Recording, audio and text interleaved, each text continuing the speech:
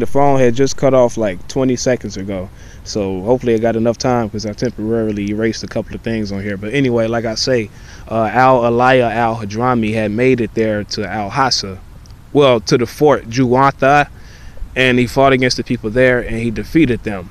But he was also along with Al-Jurad Mu'ala. Remember, he was the head of the Banu Quraysh tribe, so he linked up with him as well. He was a part of their forces, but they defeated the people there and they killed Al-Hutim.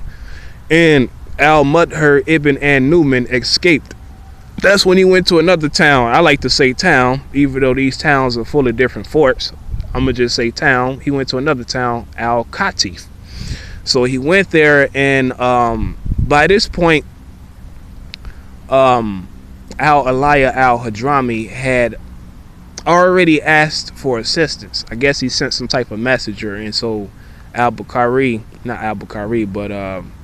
Abu Bakr sent Khalid ibn al-Walid from Najd. Remember, he was in Jawf al-Yamama, because supposedly, according to the book, The Origins of an Islamic State, you know, this little episode as far as in Al-Bahrain happened shortly after Musaylima ibn Habib got killed.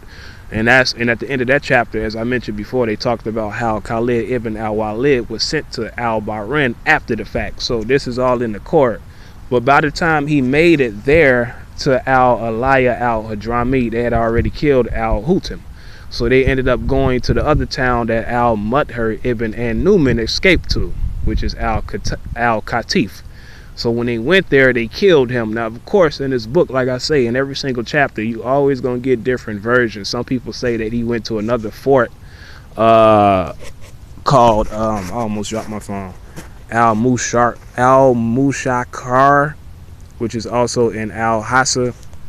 And it was really just a settlement with a seaport there. So if he went there and then he escaped or whatever, that means he probably traveled to Qatar, the little peninsula, which is 200 miles across the Persian Gulf. Another one says that when he got captured there, he agreed to leave, and when he left, that's when he went to Jawf al-Yamama and then linked up with Musaylima ibn Habib, and he still ended up getting killed. Like I say, that part doesn't make sense in the first place, because if Khalid ibn al-Walid was asked to go to Al-Bahrain after Musaylima ibn Habib got defeated, there is no way, all right, that Al-Mudhir could have made it to Al-Jawf and linked up with Musaylima ibn Habib. You get what I'm saying? That doesn't make sense. So I'll immediately oust that part as well. But he ended up getting killed. Now, going back to the Wikipedia article, when they were talking about the last major king of Al-Hirat, they did mention as far as his son trying to re-establish that fucking dynasty, and he only did it for like 8 months until he got captured. That's the important fact. They mentioned that he did get captured there. Police is pulling up, y'all, so I might have to pause this and do another one. What's up, man? How you doing? I'm doing all right. You all right? Yeah, I'm doing a real quick recording. I was trying to do it in isolation without no distraction. I didn't think it was going to be an issue over here. Are you recording like video or something real quick? Yeah. For the book? For the book? Yeah, for Facebook, social media? Yeah, you can say that. Well, look, I'm Officer Robbins. I'm out here with you, man, because we got a call. We got somebody in the park out there. No, I understand. That's cool. Where I'm coming from. Yeah, I ain't causing no trouble or nothing like that. I don't see you causing no trouble, but before I let you, you're going to have to leave, all right? All right, that's cool. But before I let you leave, man, you got some ID on you? I got a passport. Let me take a look at that. What's your name? Johnny Fraction. Okay. What, you like a rapper or something? Not in this sense. You know, from a musical standpoint, yeah, I do a little bit of it. You know, I ain't with no labels or no groups or nothing like that, but 1835 Hoveland, right down the street. You look familiar, man. You probably seen my YouTube page or something. I don't know. Man, I probably seen his videos or some shit. Yeah, I was just doing a quick video of this chapter that I created. I ain't really created, but it's a book that I was reading, and I was trying to go in chronological order. And you know, it's basically about Islam, the history of Islam. Okay. And so, like, the different oases that they conquered and this and that. Like every time I read about a certain type of oasis, anything that I feel like is not in chronological order, I skipped, and I told myself I was gonna go back and create like one chapter specifically about that. So right now I'm talking about the Riddle Wars, which is when these oases started rebelling against Islam.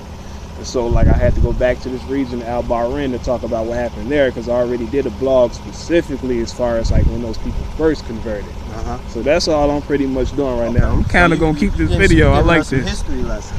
Yeah, but you know what? I'm not Islamic myself. I'm just trying to learn. I like history. Yeah. I'm an analytical brother. I think that's more important. Like, you know, not labeling yourself until you understand the history behind things. Heck yeah.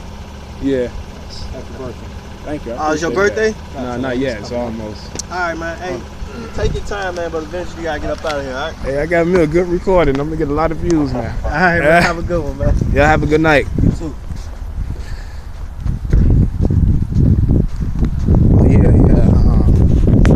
As y'all can see, I'm not using no notes. But man, I forget where I left off at. Shit. Yeah. So anyway, so basically, I believe that he ended up getting killed in Al-Qatif. And that's pretty much it. So when he got killed, you know, they pretty much I